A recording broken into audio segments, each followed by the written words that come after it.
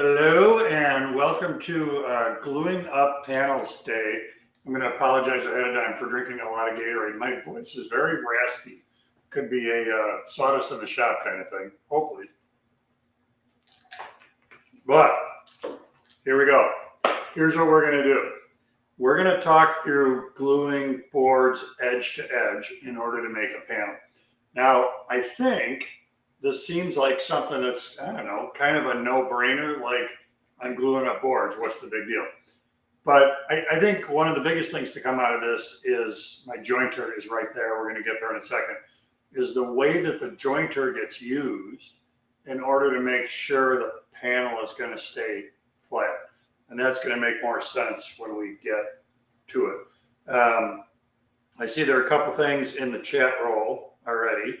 So let me see what we've got here. I cannot receive this on my iPad. I'm on my iPad right now looking at, and there's the, if I pressed play, this would be playing right now. So for me, I just use the web and go to www.goa.com, browse, live events, and then here we are. So I'm not sure what the disconnect would be for you there. So Kevin says, would love for you to touch on jointing boards without a jointer. So we're going to use a joiner to make a straight edge. You can alternatively, I think the best alternative to a joiner is a router table. And we've got articles and videos on this on WWGOA. Router table works great for this. I know for a fact we did this as a video using a Craig router table. So that content is there. Alternate from that, hand plane. When I was teaching woodworking in Africa with the Peace Corps, we had 0 power tools. And every board that we put together, every panel we put together there was done using a hand plane for that. That's not my superpower. I'm okay with hand tools. I'm not great with hand tools, but that's another way to do it. And then too, just there are, if you look on the web, there's a lot of stuff out there about shop-made jigs, creating a straight edge, using a router. The benefit to doing this with, the benefit to creating an edge with a router as opposed to like a circ saw or a table saw is the router spins at such a high RPM, you get a surface that's very similar to what we would get off a jointer. In other words, the edge quality, the smoothness is very similar to what we would get from a jointer. So that's one of the benefits to doing it with a router. That being said, in the live edge slab book I made a big dining room table from 2 book match slabs, and that joint was created with a track saw and a track. So I ripped both slabs using the track saw, and that was a great joint when I put that together. So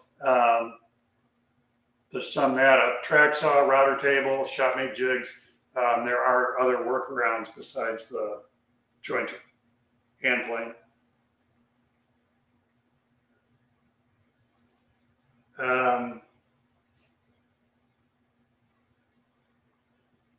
So Dean asks, I want to glue up edges of maple boards for a flat panel cabinet door. Is there a width at which I would need to add a stiffener on the interior to prevent bowing? So if the starting point of all of this to get a good panel is that the material needs to be dried correctly. Should be, if it's kiln dried, 6 to 8% moisture content.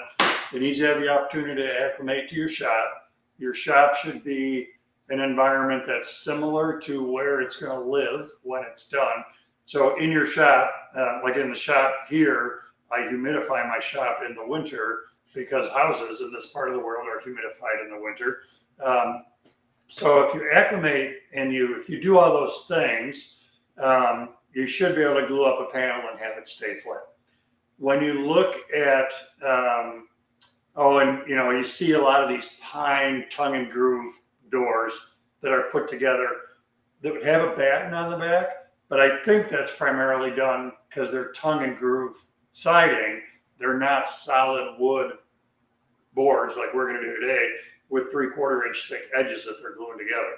So it has to have the batten. So in other words, where I'm going with this is, if you do a good job gluing up the panel, I don't think you shouldn't need battens on the back of it. Okay, here we go. This is for later. I'm going to put together some beautiful white oak today. So first step is to compose your panel.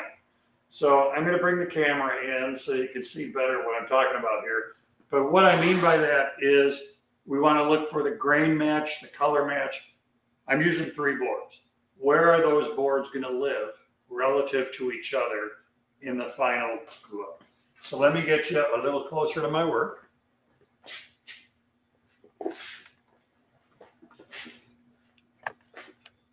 Somewhere about there.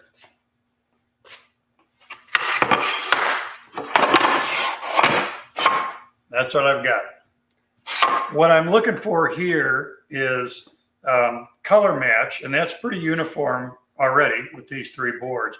But then I'm also looking for grain match. So when I do this, straight grain to straight grain is easy. This has got some quarter sawn fleck in it, straight grain here. So I would probably do something like that, because then the straight grain flows to the straight grain, which flows to the straight grain right there on the edge of that one, which then transitions into the quarter saw. What I look for with this is best face, best grain, best color match. In other words, you'll see where people talk about looking at the annual rings on the edge of a board, on the end of the board. You don't need to do that if all these other things have happened, which is the wood is properly dried, it's acclimated to your shop. If that's the scenario, I have glued up 36-inch wide tabletops doing this exactly the way I'm doing this, which is go for best face without needing to pay attention to annual rings on the end. Now, once I know this, I have to keep track of this, because this is how these boards are going to live. I'm just going to peek at the other side just to make sure I don't jump off too fast here. All right, I'm happy with that. So we want to mark these so that we can keep track of how they're going to come back together. A real common way to do that is with a triangle, because then when we bring these boards back, the triangle creates one distinct way that it can be put back together. So a triangle is a good marking method. So edge to edge, edge to edge. Now, before we go to the jointer, let's talk about what's going to happen there. The boards are going to go against the fence. We're going to hold that board against the fence. We're going to go across the top of the joiner. Now, I work hard to get the fence perfectly perpendicular to the bed, but maybe it's off just a tiny, tiny bit. So when we get to the joiner, we're going to use a very specific technique with these, and these boards are here so I can show you what I'm talking about. So let me bring you back out a little.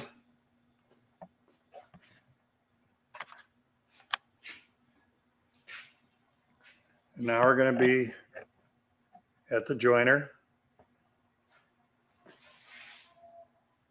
And here's what's going on there. I got the camera right. That's not it. Let's say, even though I worked hard to get the fence set, it's got just a little bit of an angle to it. And I mean a half a degree, 1 degree. It's off just a tiny, tiny, tiny bit. That's okay. We can work with that if we joint the boards correctly.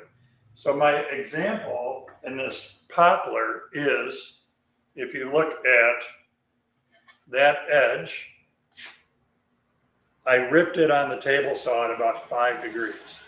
So I'm way overstating what the problem could be with your jointer fence. In other words, this is an edge that is not perpendicular to the face. Maybe that's going to happen when we use the fence on the joint. If we put the boards together, they're both cut at that angle. If we put the boards together like this, you're making a barrel.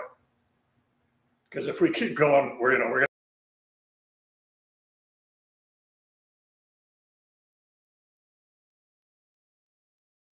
boards going together like this. Hey, how are you?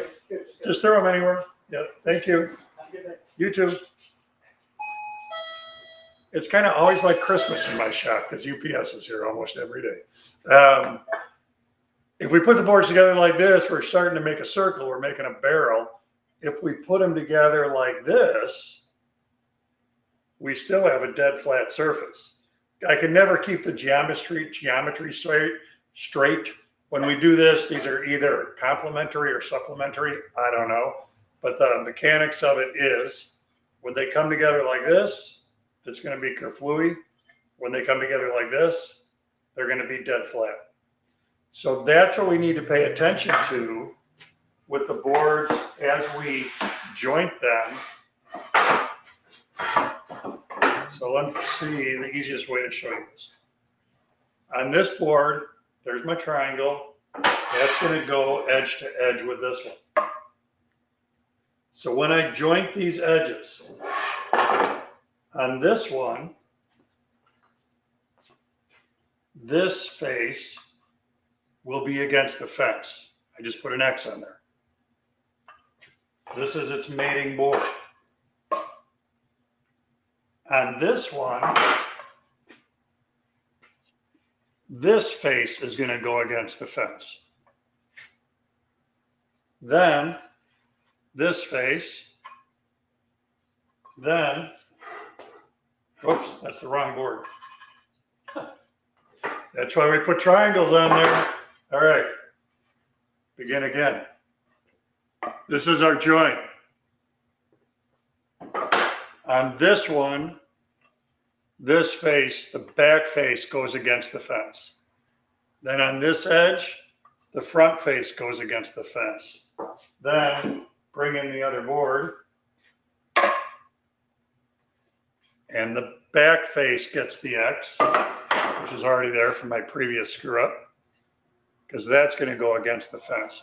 So what happens by alternating and paying attention to face against the fence, if we've got a tiny, tiny angle on that fence, we're building in the concept that we're going to end up with a flat panel by allowing those angles to complement each other when we do the glue up. So sequence of events, compose the panel, figure out which face is going to be your good face up. And then the bottom line is at each joint, you're marking the front of this board, the back of this board, front of this board, the back of this board, front of this board, back of this board, no matter how many are involved in the glue up. So then when we come to the joiner, we're ready to joint those edges. What you need to pay attention to is, I know I'm jointing this edge because there's the triangle. There's my X. That has to come to the joint like that, with that X against the fence. I'm going to grab a little dust collection.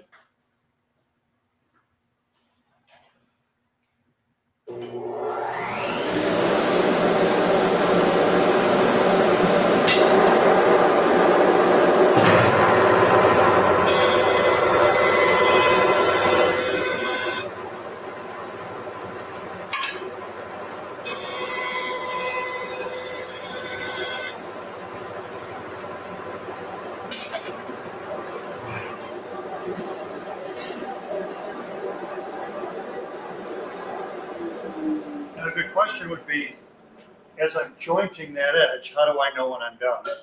And there are two answers to this, at least two answers to this. One is the cast iron bed of the jointer is dead flat. So as this comes out and I'm jointing, I'm paying attention. I'm looking right here where the edge meets the cast iron. If it's meeting it seamlessly, if there aren't any gaps between the wood and the metal, then the edge must be straight. The joiner's given us three things: smooth, straight, square. So smooth is easy to understand. we're taking off rough sawn edges, we're cleaning up the quality of that edge. Straight, from corner to corner, from end to end, dead straight line. Square is what we're getting by holding it against the fence, hopefully square. So the straight, the smooth and the square is automatic. The straight comes from the jointer doing what it does. So by looking at that, we can optically compare that edge to that cast iron. That looks pretty good. We're going to know more in a second. So from there, it's rinse and repeat. That's the edge I just jointed with that face against the fence. This is the edge I'm about to joint. Now I have to keep that face against the fence.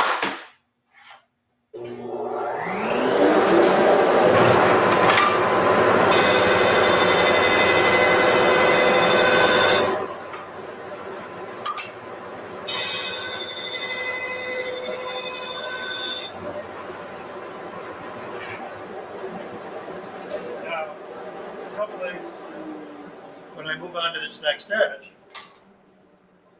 because that face was against the fence for the edge that's against the bed right now, when I go to do the other one, which mates with the other board, I automatically know it has to go like this.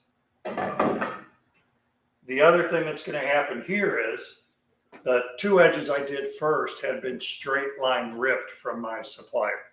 So they put it through a big machine, which is called an edger or straight line edger, and it does a cut to get one good straight edge on it. So those edges weren't bad, and it only took a couple of passes to clean them up on the jointing. This edge is still rough sawn from the sawmill.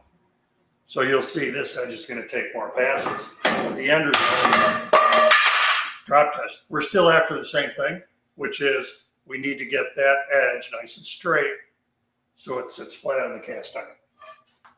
So that guy's done. Edge against the fence.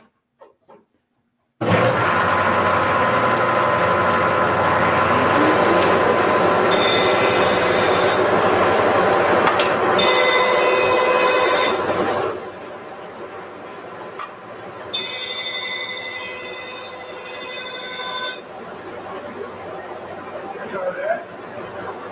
One more board.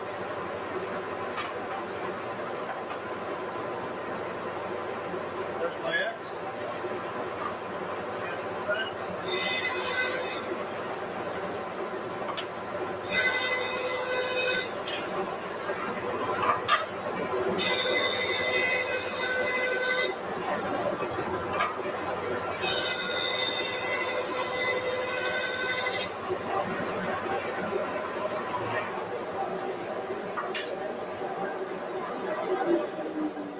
Now, test question. One way we know if the edge is okay is by letting it rest on that nice straight cast iron. The other way, or what is the other way, and I'm going to give you the answer to the test question right now, is we take that edge and we put it against the edge it's going to join and do this. And when I do this, if I hold that against, there's a big window right there. If I hold that against the window, I can't see light through there anywhere. So in this case, when I do this, what's cool about it is I'm actually testing both edges. Because if they mate, if they join like this with no gap, then we know both edges are okay. So if I do that same thing here, this one lives with this one. On a big tabletop, on that 36-inch wide top I was telling you about, which is also 6 feet long, I'm not doing this. I'm laying them on a table and pushing them together and making sure that the joints close. So an important thing out of this is that today's glues are great, but glue and clamp pressure does not make up for lousy joinery. The joinery has to be good. That joint has to want to close on its own without you having to gorilla grip a bunch of clamps in order to convince it to close. So it's really, really important that you get those edges straight. I've told the story a bunch of times about, I just mentioned teaching in Africa. With those kids, when we would do glue ups, we didn't have enough clamps. We didn't have any clamps. So the kids would hand plane the edges and then simply do a rub joint between two boards. And that's how we did edge to edge glue ups. And they worked great because the edge quality was good enough to allow that to work. Let me look at questions quick and then we'll go to glue up.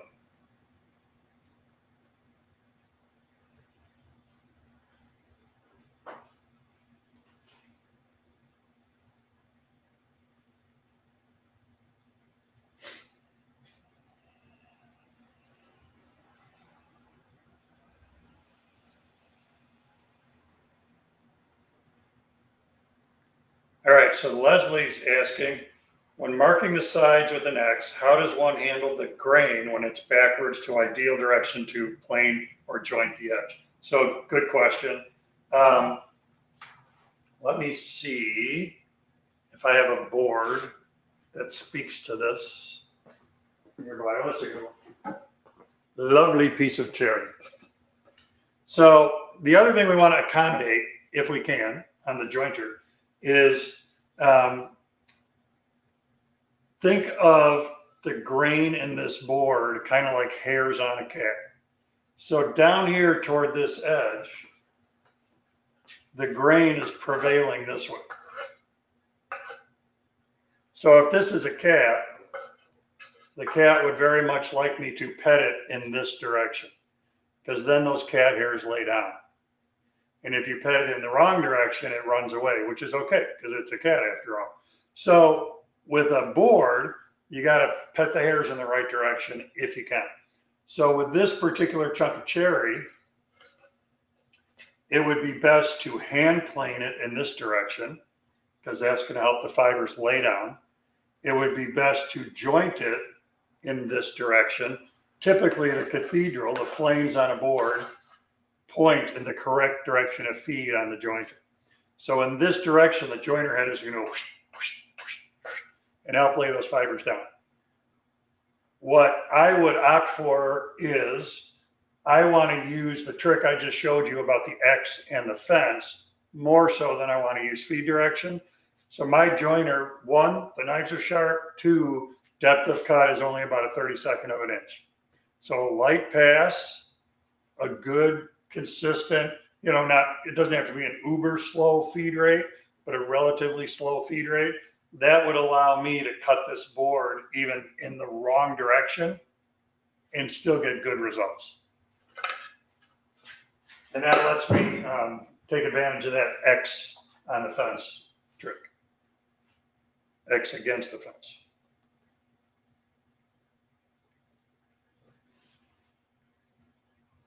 Kevin says, I think you mentioned before, use a jointer mainly for edge joining.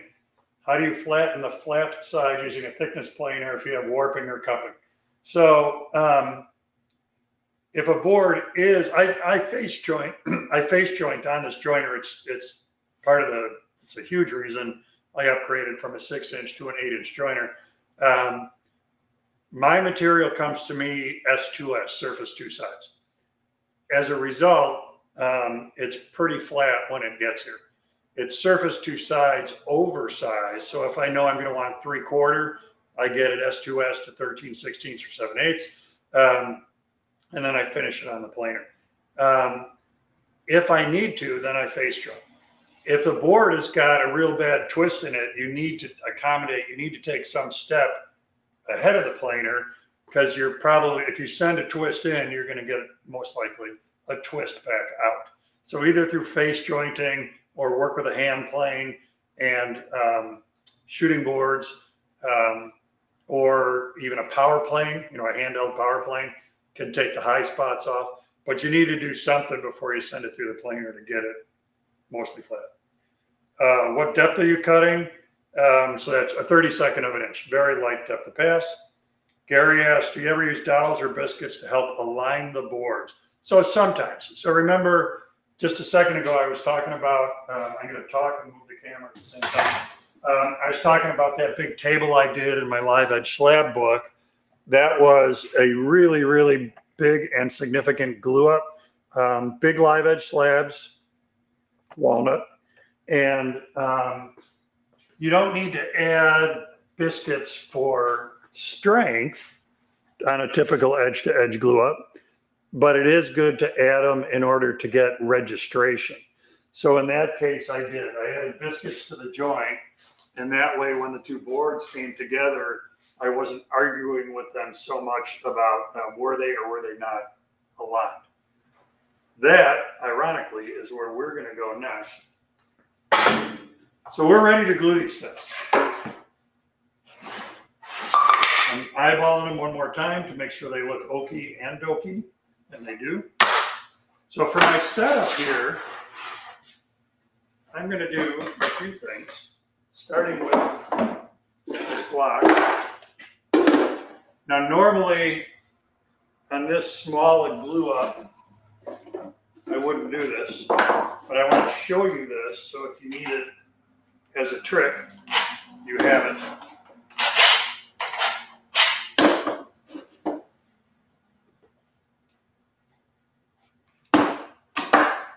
See how that looks.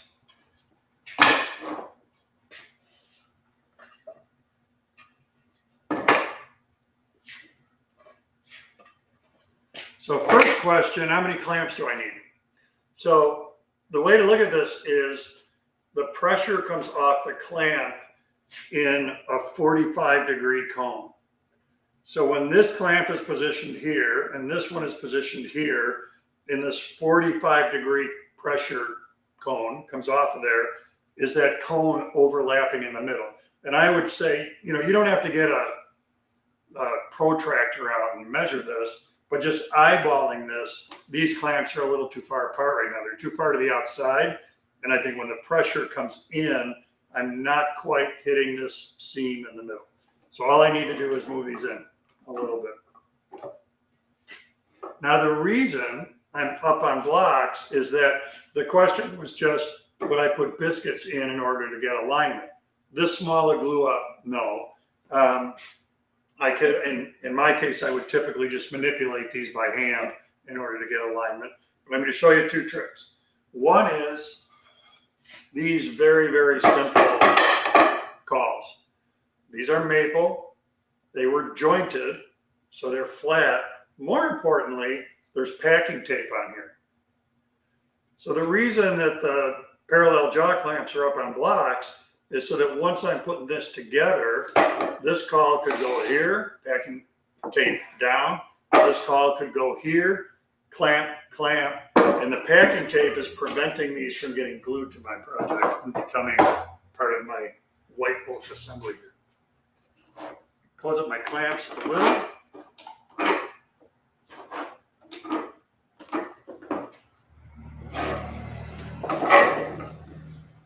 Now for glue, a lot of you probably saw Tight Bond Bob was here not too long ago, and boy, I learned a bunch. So when it comes to doing edges like we're about to do, I have pretty much forever put glue on one edge. And Bob was great. He called this, you know, you're either a one-edger or a two-edger.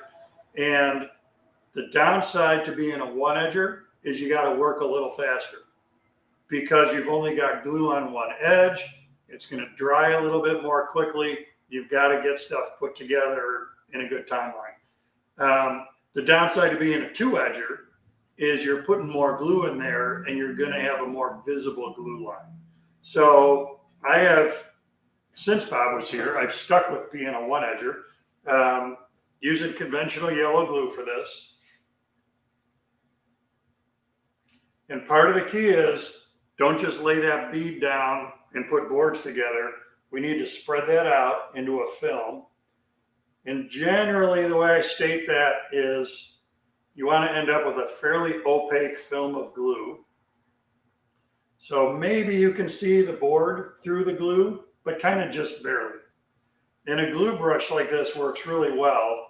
It's kind of like if you've ever done tile work, a good glue brush is a little bit like a mastic knife, meaning it's leaving just the right amount of glue behind, thanks to the bristles of the brush.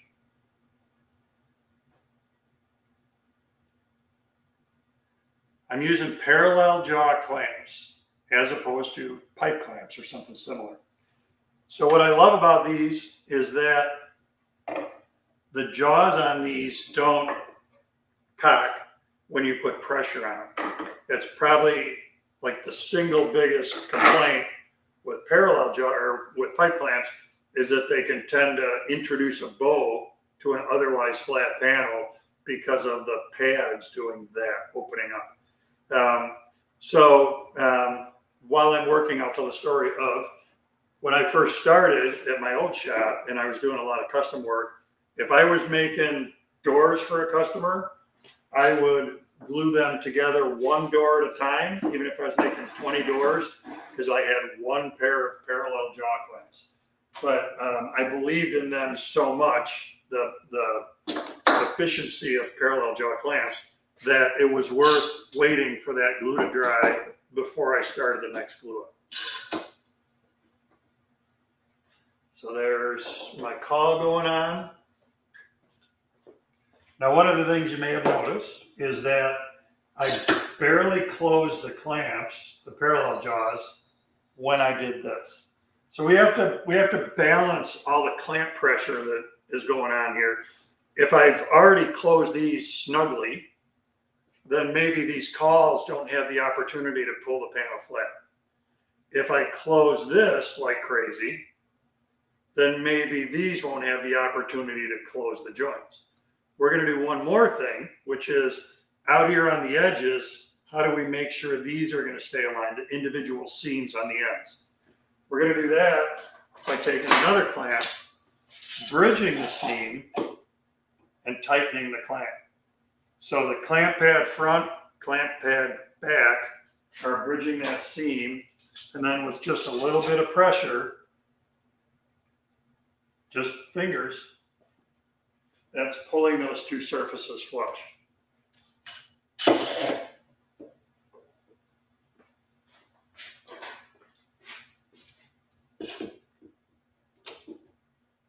Then, when you close, and again, if I overdo this, that could prevent me from closing here.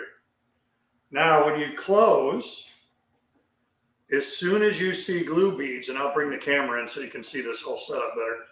As soon as you see glue beads coming out of that joint, you're done. So, again, in teaching classes where people are making doors and doing glue ups like this, I see so frequently that people want to like put a come along on this whole thing here in order to tighten everything up. When you do that, again, even with parallel jaw clamps, you're increasing the opportunity for this to bow under clamp pressure. So as soon as you see those beads form, that's perfect right there. Quit tightening these, you're done. And then again, here, just a little bit of pressure, a little bit of pressure, a little bit of pressure. That's going to help hold everything nice and flat in this panel. With these glue beads, I just leave those sit, and in, I don't know, between now and lunchtime, next 20 minutes or so, these beads are going to get rubbery. And with a putty knife or a chisel, a glue chisel, I'll be able to come in here and slice those right off of the surface. It's a very, very clean way to deal with those.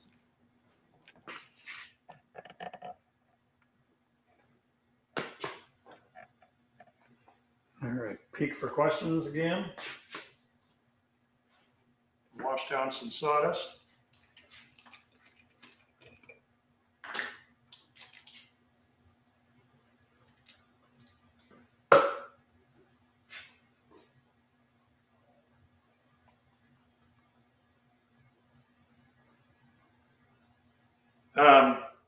So while I'm looking for questions, I want to point out too, a week from today is our fall 23 showcase. We have got, I got to think a second, seven, I think, manufacturers involved with this. So the showcase, if you've not seen it before, is crazy cool. It's new products, it's cool products, and Paul Mayer will be here, and we're going to talk you through some neat stuff that we've seen in the marketplace. So that is normally on Thursday. We're at 4. I'm pretty sure the showcase, Max will correct us here in the chat roll. I think we're a half an hour early. I think we're at 3:30 on the showcase. The other thing is it is fall. It's almost Halloween time. I did a pretty cool pumpkin on the bandsaw project a while ago. We've got the PDF available for you on that pumpkin project. So just scroll down a little bit and you'll see it. And you've still got plenty of October left to get a few of those pumpkin trays done before Halloween. I have boards 10-inch, 8/4, must be 10 inches wide, 8/4, 8 feet long. I only have a good router planer, planer, I'm guessing. What's the best way to get a good edge? Yeah, so you're going to need to generate a straight edge that you could ride the router against and use that, like I talked about earlier, use that like a jointer in order to clean those edges up. Alan says, after joining one edge, I thought I used a table saw to cut the other edge to make sure it's parallel. Thought there's a possibility using the joiner, the 2 edges will be straight, but not guaranteed. So, yes and no. It depends on what you're doing. In this case, so a very normal sequence of event with any material is joint an edge, rip to width plus a 16th, joint the sawn edge. In the case of a glue up like this, it's only 3 boards. So the rough sawn edge that remained on these boards was reasonably close to parallel to the straight line edge. So instead of going to the table saw with a jointed edge against the fence, cutting off the rough sawn edge, I just jointed it off. If this panel is currently a little bit of a trapezoid, I don't care, because you would glue up a panel like this oversized, and same if it's a kitchen tabletop, I would do the same thing. You're gluing it up oversized, and then that size is going to get refined after the glue is dry. So I'm not worried in this case about the boards, the 2 edges being a degree out of parallel. It doesn't hurt anything here. Is the wider the glue up, the wider the board you should use? A good rule. I glued up a 36-inch wide panel using 5-inch boards, and it didn't turn out well. So no, you don't want to go over wide. So the deal is any board might cup. So let's say it cups, I don't know, pick a number. The cup it's a 10% cup. A 10% cup on a 6-inch wide board is probably barely visible. A 10% cup on a 12-inch wide board is way more visible. So part of what using narrower stock does is it mitigates the opportunity for bows to happen and mess up your project. So you'll see, and I've done it myself, if the stuff you're going to make a table out of, a big wide glue up, all comes in 10, 12 inches wide, I'll rip it in 2. And then in the glue up, I separate those boards. You don't want to just glue them back next to each other. My rule is I'm using stuff typically around 6 inches wide for any kind of an edge-to-edge glue up to help keep the final result nice and flat. What about glue under the cauls? Doesn't it dry to them? Nope, that's why the packing tape is on the cauls. Myron says if you draw the triangle with the apex straight up, the legs will always point the direction you must run through the planer. No need to put X's on the boards. Maybe. Always with the apex straight up. Yeah, I'm not sure. It's up. Just a different approach. The bottom line is when you get to the joiner, whatever works for you is cool with me. Keep track of face against the joiner. I'm guilty of, once I have an array of boards and I know how they're going to go together, I don't necessarily do the X every time. I know if the face is against the fence for this edge, I flip and do this edge. Then I do the next board, then I flip and do this edge. So as long as you're opposite on every edge, you're still going to come out. How do you clean the glue drip off the bar of the clamp? That was another great tip from Bob. And in fact, when I was getting these clamps out, and there's a lot of glue on them, I was trying to remember the formula. If somebody watching remembers, you can put it in the chat room. It was 1/3 blank, 1/3 blank, 1/3 blank. So I think it was 1/3 denatured alcohol. And then there's 2 more 1/3s. I'd have to go back and look at the live when Bob was here. But you make that mixture and you put it on the bar of the clamp.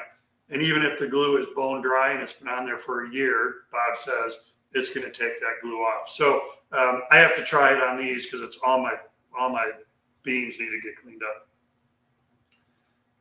Max put up the link for the product showcase. It's in the chat roll. It is at 3:30, 1 week from today.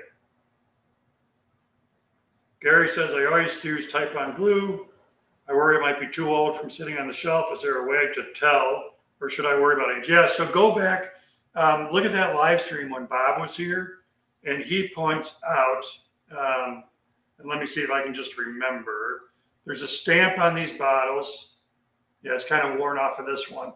There's a stamp on the bottles, and it's a date code that you can read.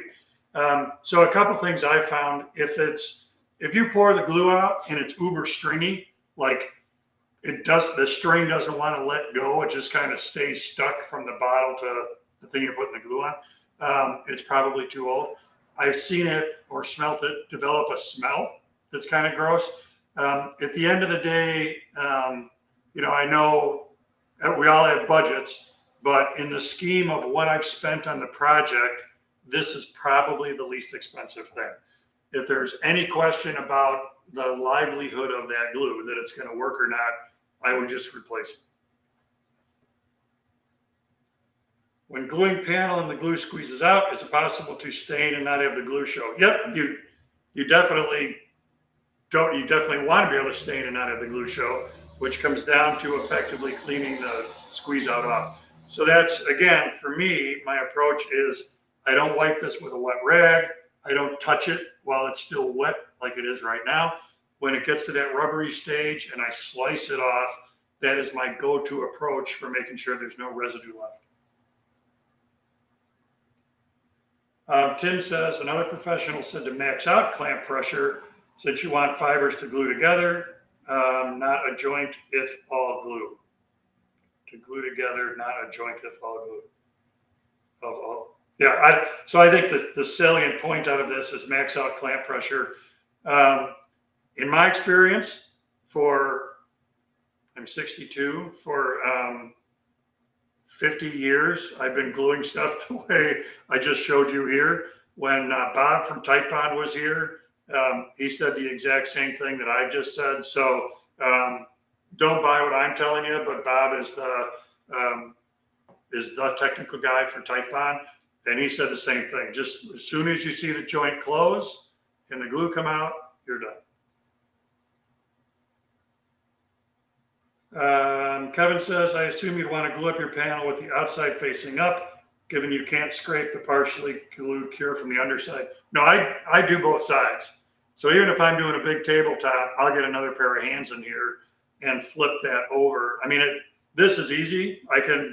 I'll stand this up and take the glue beads off the bottom. And on a much bigger glue up, I would find a way to do that so that I can get that squeeze out. It's just so much easier to deal with it when it's rubbery. Glue is hard when it's dry, and I don't want to mess with it when it's that dry. It's going to be way too much work.